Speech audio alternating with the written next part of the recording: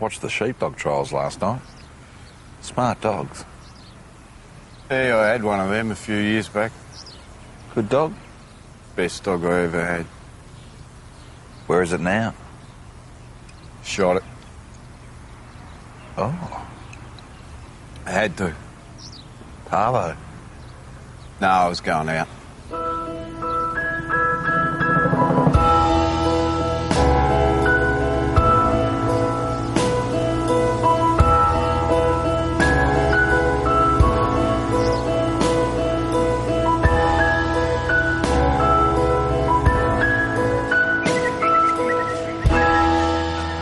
This is Sam. This is his house. He got it for free when his nan died. Tonight, he's excited because... Tuesday night's taco night. My name's Mr. Miyagi.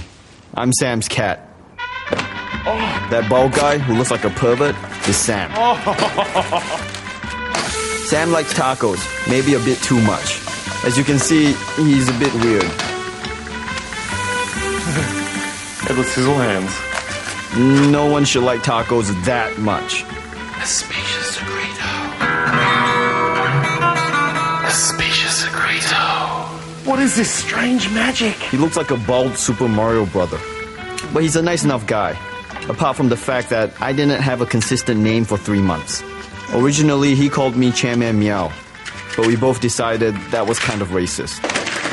And so Mr. Miyagi it is. They're all even! They're evenly cubed! He's an idiot. And so Dr. Noodles deserves payout. It is hot dog fishing season. He's doing his thing again. I love when he does his thing. Monday night is casserole. Wednesday night, fish fingers. Thursday night, chicken. But Tuesday night is taco night.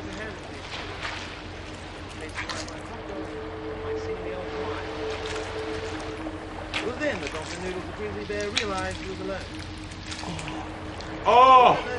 Oh, what is wrong with this? Oh my God, it's the recipe! Oh. You changed the recipe, Dr. Mexico! Why?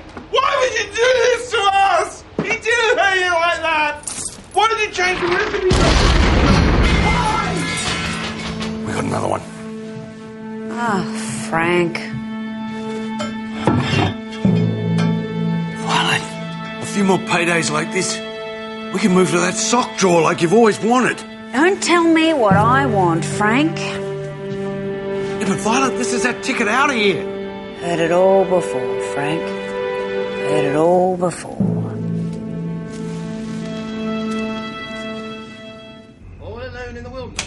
Dr. Noodles is lonely. Dear Dr. Squirrel eating a hamburger. Mexico. Until 6 minutes ago, Dr. Mexico Food Time Taco Kits were my favourite ever food. But that was until they suddenly tasted like total bullshit in my mouth, Dr. Mexico!